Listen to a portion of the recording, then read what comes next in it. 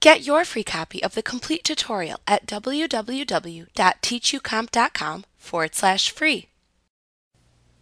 You can watch the value of a cell to note when it changes, even if the cell isn't currently viewable on screen at the time that it changes. To watch the value of a cell, click the Watch Window button that appears in the Formula Auditing button group on the Formulas tab in the ribbon. That will open the Watch Window dialog box. In this dialog box, click the Add Watch button at the top of the dialog box to set a cell to watch in this window that appears. Then, with the Add Watch dialog box open, click and drag over the adjacent cells in the sheet that you want to watch. If the cells are non-adjacent, then you can instead hold down the Control key on your keyboard and click on the non-adjacent cells to select them.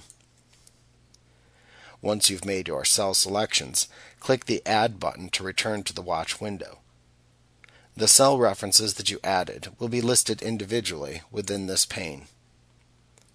Then, as you change the values within your worksheet, you can see the values change within the Watch window. This can be useful for checking how data entry will affect cell values in a formula that you can't see when you are performing data entry.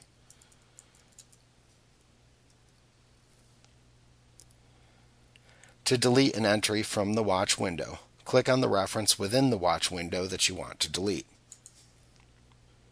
Then click the Delete Watch button at the top of the Watch window to delete the selected reference. When you're finished using the Watch window, close it by clicking the X in the upper right corner of the Watch window. Like what you see? Pick up your free copy of the complete tutorial at www.teachucomp.com/free.